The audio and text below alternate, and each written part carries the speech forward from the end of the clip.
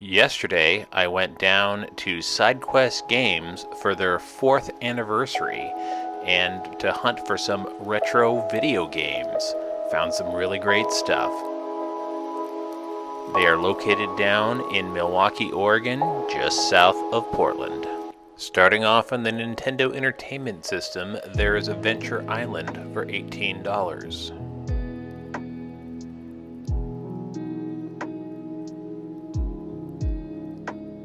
Always excited to see Astyanax, and I was glad to see Athena for $18. That is a lot cheaper than the Famicom versions that I was looking for. Usually it's the other way around.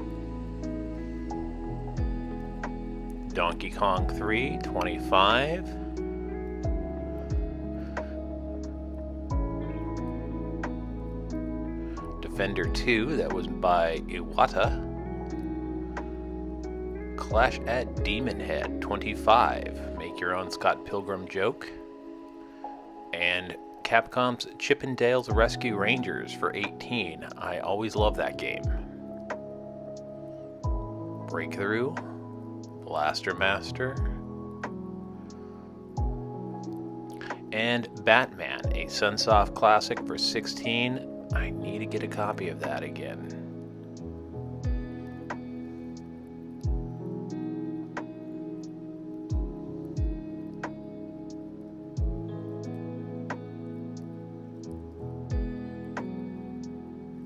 Capcom's Little Nemo the Dream Master for $15.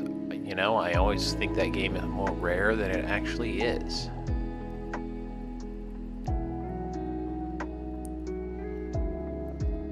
Mappyland, $16. Miss Pac-Man by Namco, published by Tengen. Ninja Gaiden, $20. Such a great game. Both variants of Pac-Man and Pinball for $6. Nintendo Pinball.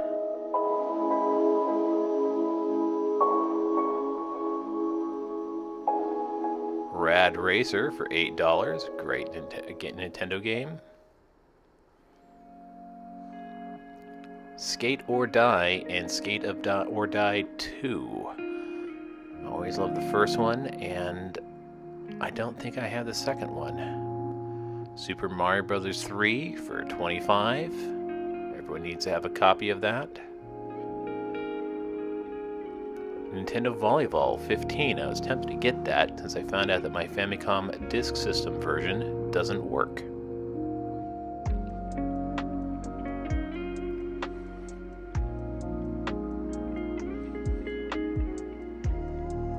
Stinger.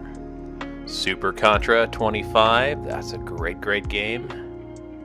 A Famicom Classic Mini for $99.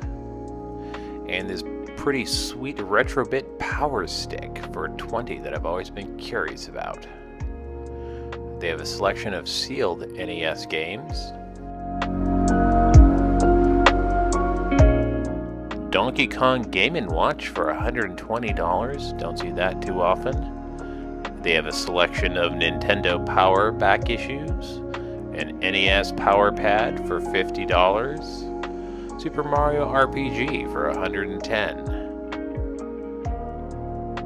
Breath of Fire with a box for $165, Super Castlevania 4 for $60, Final Fantasy III for $85, also known as Final Fantasy VI, Street Fighter Alpha 2 for $70. Super Ghouls and Ghosts for $35. And Super Metroid for $80. Super Mario Kart for $40. A Super Game Boy for $35. Undercover Cops Collector's Edition for $130. A selection of various colored Nintendo consoles for $250. Killer Instinct for $15. Super Street Fighter 2 for $25. Batman Returns for $25. Batman Forever for $10.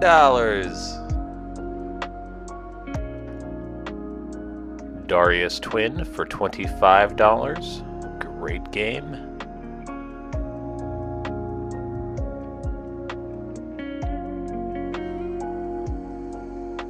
Joe and Mac Caveman Ninjas, $25. So many sports games. I have so little interest. Super Adventure Island, $25.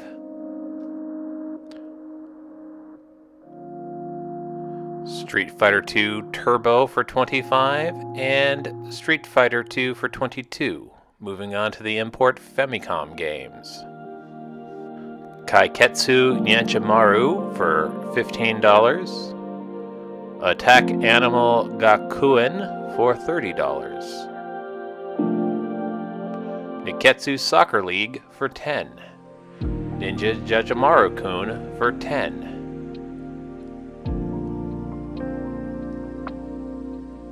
And Zippy Race with the LED light for $10.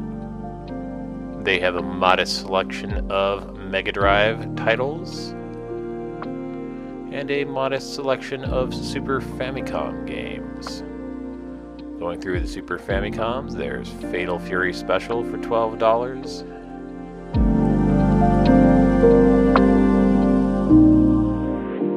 House of the Dead for $20 for Sega Saturn. And a selection of Japanese PS1 and PS2 games. Moving on to the expensive Takai Case. There's 10-Yard Fight with a box for $250.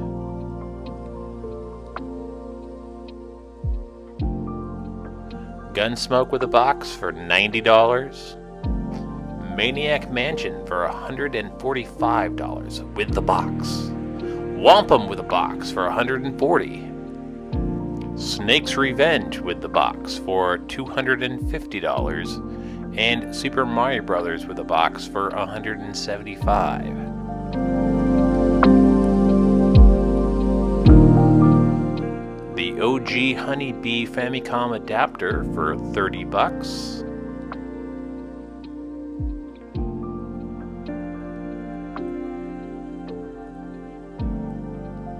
Gremlins 2 for $35. Adventures of Link for $30. Legend of Zelda for $40. Mega Man 6 for $65.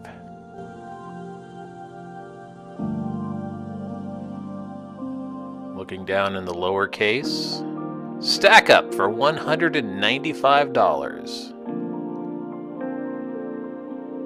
And a variant of Punch-Out for $60. The White Bullet variant. They have so much more stuff. They have Atari.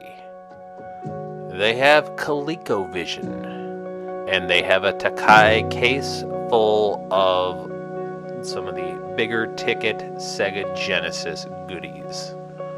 They have Sega Dreamcast. Sega Master System, a selection of Nintendo handhelds, and a ton of consoles. I'm here with Josh at SideQuest Games, and it is their 4th anniversary. Yes, thank you for being here. Time has flown. So how has it been being a retro video game store owner? How has it been? I've been doing this for 10 to maybe 12 years now. It's been a lot of fun. Started out of my car lot, actually. Went to the garage and then opened up the store. It has been a wild ride, and we've been growing, and it seems like it's just not going to stop. So I love it. If you could go back and tell yourself 4 years ago, what kind of advice would you do? Just do it earlier. Yeah. Start earlier. Always. I was actually looking for a store a couple years before I opened, and it didn't work out, but I enjoy it. I mean, a lot of store owners tend to get burned out over the years. Oh yeah. I still love it. So how do you keep the selection up there? What do you do for the have trade? A serious buying problem. Okay. Like a lot of collectors, like the hunt never ends. Yeah. And so I'm all around the country buying stuff, and just networking and talking to people. And when you have a passion for it, it doesn't feel like work a lot of times. It's fun. It was just a side hobby, and then it turned into a bit of a collecting and selling. But it quickly just got so big that I couldn't really collect anymore. And well, not as like a traditional collector would. Sure. Like, I enjoy the stuff in the store, and there's a lot of things in here that I would prefer not to part with. Yeah. But as far as like at home collection, I couldn't do both because I just needed the income for bills. So What are some of your favorite things to sell in here? well, my passion starts with NES. So NES, Yeah. Super Nintendo, that was my childhood. Mm-hmm. So whenever someone walks in and goes to that section, I tend to gravitate towards them, and we chat and reminisce and give recommendations. So there's this entire, God, I'm going to sound really old when I say this, but generation of people that are discovering NES, like, that did not grow up with it. What would you recommend for people to discover for NES? games? Yeah. Vice Project Doom. Okay. Is one that a lot of people don't gravitate towards. I've always liked that. I mean, I'm passionate about like the Zeldas and Marios, Punch-Outs, Contras, all the classic Lucky O'Hare. But that's one that tends to not get played as much. For sports games, I've always enjoyed Bad News Baseball, Tecmo Super Bowl, and I don't know. There's a lot of fun co-op games as well. Oh yeah, couch co-op. That I think sort of that's a lost art. Yeah, it really is. Okay, so over here in the case, what would you recommend for someone who's getting into NES? Let's see, that we currently have, obviously, like I mentioned earlier, I think Punch-Out, Mario games. Zelda 2 is one of my favorites. Sometimes that gets overlooked. Yeah. Obviously, Zelda, the first one is the classic, but I enjoyed the second one. Adventure Lolos are a great series. And RC Pro-Ams are a lot of fun. Oh, RC Pro-Am. Yeah. I got to tell you my girlfriend's favorite joke. RC Pro-Am. That's a rare game. Yeah. I'll tell her about that. On this trip, I picked up Athena for NES. It is much cheaper than the pink Famicom version that I was looking at, Skate or Die 2 for NES, and the Retrobit Power Stick for NES. SideQuest Games is a top retro video game store, and they just celebrated their 4th anniversary. So if you're in Oregon or visiting Oregon, get yourself down to Milwaukie, Oregon, and check it out. This is 8-Bit Joystick. Don't forget to like, comment, and subscribe for more retro video game goodness.